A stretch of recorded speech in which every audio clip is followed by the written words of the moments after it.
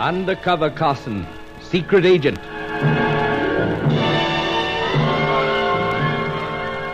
Operation Death Ray, an assignment in Rio.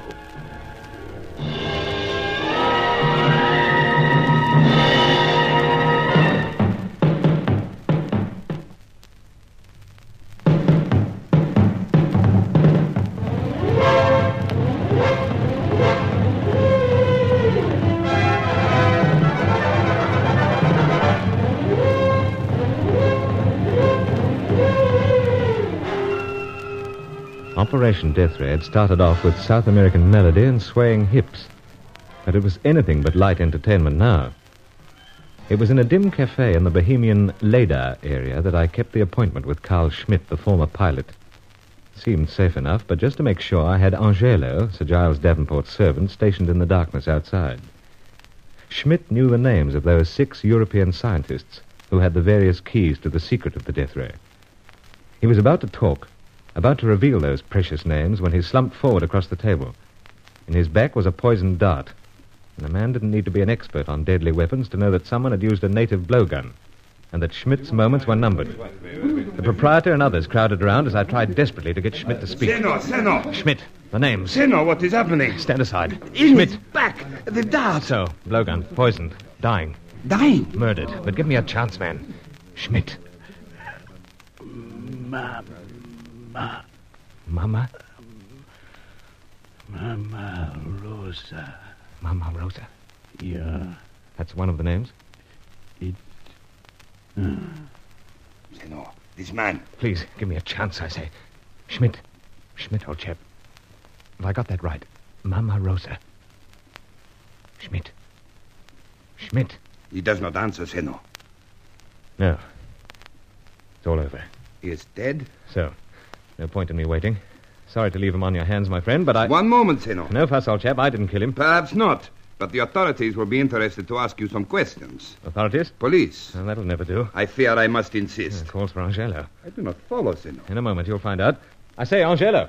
You call for Angelo. So, guardian angel. Angelo. He does not hasten this guardian angel. No. Odd.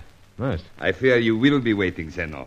Already the word has gone out for the authorities to hasten here. It seems I must hasten also. You are taking that strange pipe from your mouth, Senor. Yes, aim better with it in my hand. You twist the bowl, Senor. Arms it, you know. Arms it? So. Now, aim it. What is this you are doing, Senor? I doubt whether you'll be appreciating it, but I'm shooting out the lights. Like so. Senor! Senor, stop! Sorry, old chap. Here I come. Adios!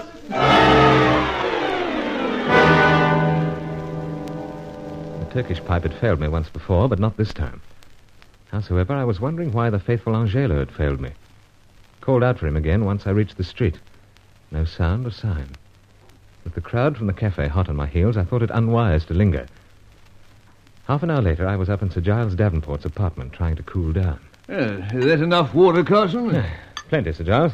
Then quaff it, as the saying is. I need little urging. All the best. Good luck, old fella. So Angelo fell down on the job. Yeah, it seems so. You can depend upon it. There must have been some good reason.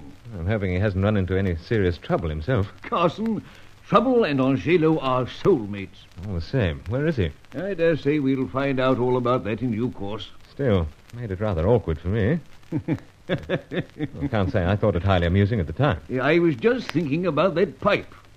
Oh, this, the Turkish secret weapon. Put it away, man. Great heavens, you've already got your arm in a mess because one of these fantastic pipes... Oh, not so bad. Matter of fact, in all the flurry, I clean forgot about it. Only flesh wound. Pity we can't say the same thing for this poor fellow Schmidt. Yes, tragic case. No chance at all once a poisoned dart like that strikes home. And he managed to get out only the one name? So, Mama Rosa. Mama Rosa. Mean anything to you, sir? Nothing, Carson. Whoever was waiting behind that lattice work with the blowgun seemed determined no one should learn the names. Perhaps the murderer or his principals already know the names. You think so, Sir Giles? I can't help feeling it, Carson. All along we've had unwelcome attention. So much so that I believe we have the agents of more than one other power on the job. I feel that you are being watched, just to see how much you're able to discover. Could be. And when you find out too much... Yes, see what you mean, sir. things will be even more hectic. But have we made any progress? That's the point. Mama Rosa. Curious name. Indeed. Spanish? Portuguese? Italian, or what? Could be anything. But remember, those 6 scientists were a mixed bunch. Well, sir, what happens now? I'll endeavor to follow up this name through some private channels. Otherwise, we've come to another dead end. Well, hardly, old chap. How so? Angelo. He should have something for us. Can't help being worried about him. Man, if I let myself become worried every time Angelo slept off unexpectedly, I'd be a nervous wreck. Yeah, what about another snort, old chap? Oh, thank you, sir. No, enough, sir. Huh? Oh, well, if you say so. I'll fix the water. Right. You know, Carson, you've brightened up my life immensely. Thought perhaps I may have disrupted your quiet existence here. No. While I fully appreciate the deadly serious nature of your assignment, I feel rejuvenated now that I'm really bird watching again. Invisible birds, though. Yeah. Never fear. We'll lure them out into the open in due course. Anyway, it stops a man from stagnating. Go ahead. Drink it down. Right. Cheers, sir. Good luck. Hello. Expecting a call? I am indeed.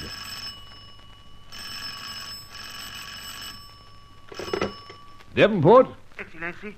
As I thought, Angelo. Si, Excellency.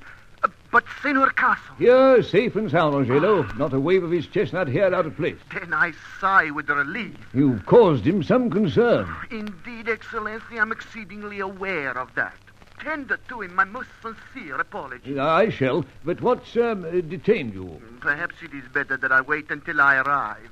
You see, I have the weapon. Weapon? You mean... The blowgun that was used against the flyer. I can promise you, Excellency, that both yourself and Senor Carson will find it most interesting. In 15 minutes, I will be with you.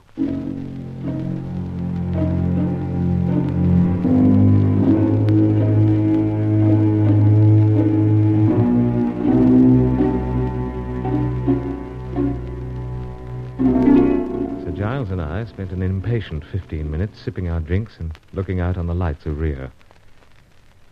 Was it into some dark backwater of this teeming city that the path of investigation would lead?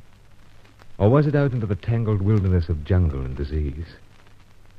Angelo arrived on time and proudly thrust the blowgun into my hands. Well, Carson, you're an expert on these things. Yeah, nothing uncommon about this weapon. Not, eh? Quite a number of tribes use them up country. Anyway, Angelo, how'd you come by it? Senor, first permit me to make my apologies for leaving you as I did to fend for yourself. It wasn't entirely on my own. Had pipe, you know. But I caused myself much distress. Forget about that. On with the story. Oh, very well, Senor. As you're aware, I'm waiting in the darkness outside the cafe. So? It is some time before the flyer arrives. He walks heavily. One perceives that he is a man who carries a great load of sadness. Yes, Angelo. As I was saying to Sir Giles, he was a tragic case. He walks like a man who goes to his death. I have a feeling that some great peril awaits him. And then, Senor, I make an alarming discovery. And that? Already, before me, another person has arrived. I see. He's but a small shadow curled up close behind the lattice work that surrounds the side of the cafe. Jove, Carson, he must have known about your rendezvous. It seems so. I keep a close watch upon him. All of a sudden, from within the cafe, there come the sound of many voices. That was when Schmidt collected the poisoned dart, no doubt. The shadow then rises and begins to make off.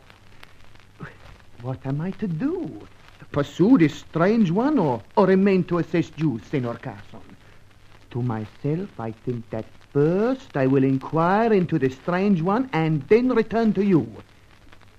The former undertaking was more lengthy than I had expected. I see. And you met up with this strange one? See, after several blocks, Excellency, I grapple with him. So he abandons the blowgun and he hastens to escape. What sort of fellow was he? Oh, peon, Senor. Did you get anything out of him? Nothing but cries of terror. And the blowgun.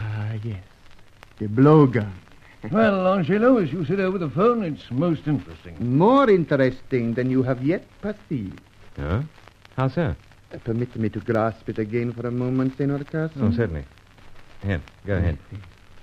First, Senor, I would ask you to recollect a certain feminine acquaintance of yours in the city. That could be one of many, Angelo. Carson's quite a lady killer. The one who is of great fairness and great coldness. Great fairness and great coldness. That could be only one person. Helena Jensen. See, the one who conducts the shop for the selling of ancient wares. Oh, that's right. Well, how does she come into it?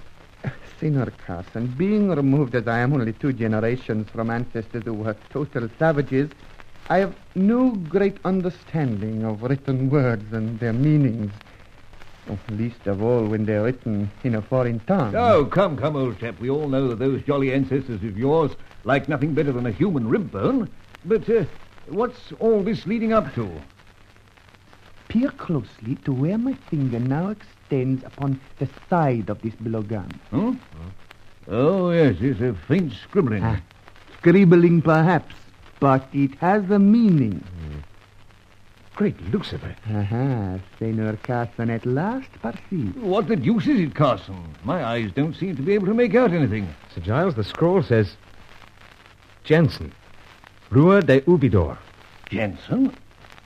Her name on this blowgun? I thought you would find it interesting, Excellency. But this is the murder weapon. So, and with Helena Jensen's name and address on it.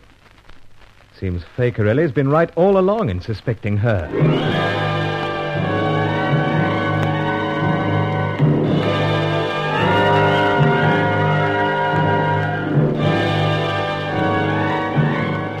So there it was. We were still in the dark about the names of the scientists, but it seemed we had another vital name. The name of a person who wasn't afraid to murder in order to snatch the deadly prize of Operation Death Ray.